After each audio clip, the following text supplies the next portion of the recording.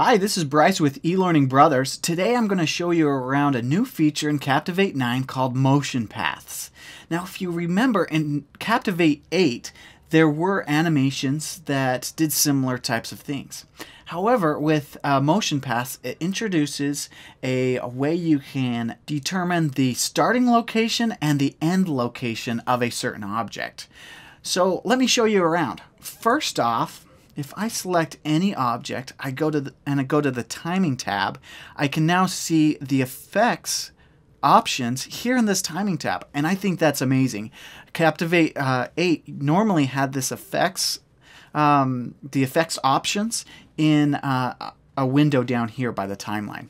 So for me personally, I felt it was a little bit not as intuitive as it is now, where it's now all bundled in one spot. The effects are here, and also the transitions are here too, where we're also in Captivate 8 had transitions, just regular fade in, fade out transitions here in the timing, but again had this effects over here, down here. So it was kind of in two places, and I really feel like they did a great job at updating and making it a lot better for the user experience by making it all in one spot here. So that's one great thing. However, another nice thing about this is just the easy way to see how the animation will look before you actually apply it to it. So, for instance, if I want it to rotate, I just hover over and I can see it rotating.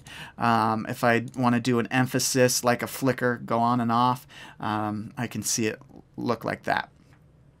So, pretty neat. Also, so let's go to this motion paths right away. I can make circle motions, I can make a custom line, I can make them loop like this, I can do all these different types of animations, which can be have a lot of different purposes, a lot of different utility you can be had from these point-to-point animations. So so yeah, if I do just the regular left to right, let's look at this and see what it means and what it's doing exactly. So if I put that in, it has this arrow, green arrow, and a red square, where this green spot is the middle location, the starting middle location of the object.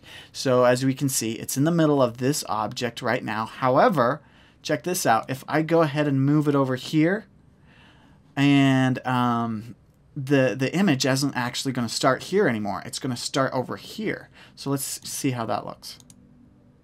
See what I mean? It never even actually got into that one spot that I placed it on the screen.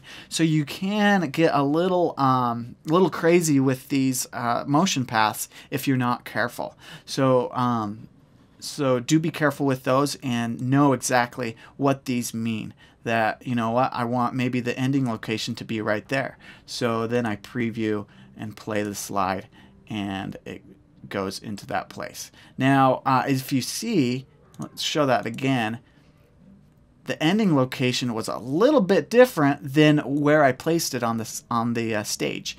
So that can be a little thing that you don't want exactly. So a way I kind of cheat the system a little bit is this, and I think this is a great way to do things, is if I go ahead and delete this, I can add also. Let's actually add, and I'll show you that functionality. So if I add an effect, and I say entrance, and you know what, I kind of like this ease in, fading in type of animation, but you know what, I actually don't want it to come in from the right or the left to the right. I want it to come in a diagonal like this. I can utilize this motion path that is a preset motion path from these preset navigation or preset things here, and customize it to exactly how I want it. Now with Captivate 8, again, remember, it had these preset things, but it didn't show you exactly the starting location and the ending location of the object. Now you can grab this and move it around to wherever you want. Now let's go ahead and preview it now. See how it added in both of these animations. This one that went from the bottom left to the middle of the screen, and this one from the top to the middle. So it kind of did an in between those two, and also did a fade. But so that's kind of the way those work, is it adds them together and making one animation. Tries to do its best to mold those two animations together. But I don't want both of them. So let's do from left to right. Let's delete that one. And so now I just have this one, and preview, play the project, and that's how I want it to look. All right, so that's a little bit about the motion paths. Please feel free to play around with this. It's a lot of fun to just kind of put your hands in and figure out exactly what you want and how you want things to animate and look. So good luck and have fun.